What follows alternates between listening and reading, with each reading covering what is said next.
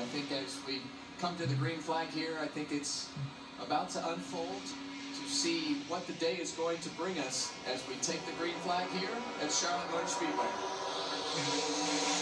Big loss by Sam Mayer on the bottom, right off the bat. He's going to clear him in the one easy.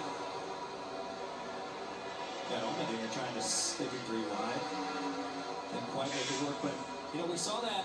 I felt like the bottom launched better in the truck race last night even, and I feel like you see that most of the day. Something about this front stretch, the bottom lane, especially on worn tires, I feel like it launches as we have a great battle for second between Ryan Preece and Justin Allmendinger. Something I noticed right off the bat as Ryan Preece was able to make the bottom work, but all these cars are going right into that resin that they put a little bit down this week, not a lot, but a little.